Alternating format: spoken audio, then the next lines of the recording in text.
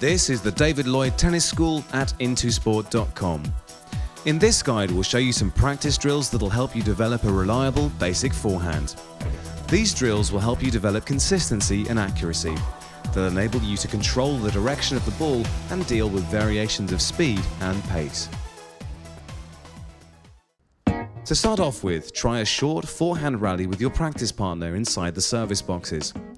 Hit the ball across the court to each other and concentrate on timing and contact with the ball. This will help you give the feeling of controlling the ball. Once you've mastered this, you can work your way back to the baseline and keep the rally going using the full length of the court, concentrating on the shape of the stroke and the contact point. When you practice using the full court, you should stand about a meter behind the baseline.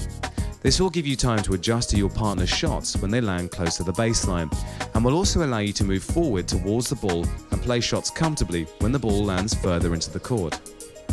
To practice consistency, place a line of markers about 2 meters inside the baseline and practice hitting the ball so it lands between the markers and the baseline. To keep track of your progress, count how many shots in a row you can land within that zone, or maybe how many out of 20 shots. As you develop, you can move the markers back towards the baseline a little. You'll find it harder to keep the ball in the zone, but it'll certainly help you improve. Now let's move on to a drill that will help improve accuracy and your ability to hit forehand shots to different parts of the court. Place a marker in the corners of the backcourt, close to the baseline, and practice hitting a combination of shots.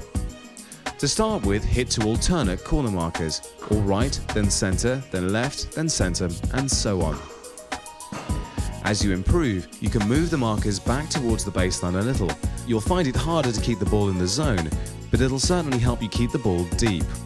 In a match, this will be important. So let's recap.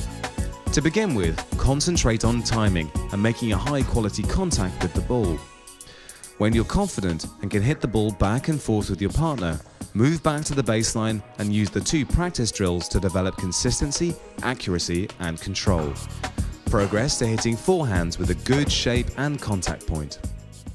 So now that you've mastered forehand practice, be sure to check out all the other useful guides, playing tips, and fitness advice at intosport.com. Intosport.com, the home of world-class sports coaching online.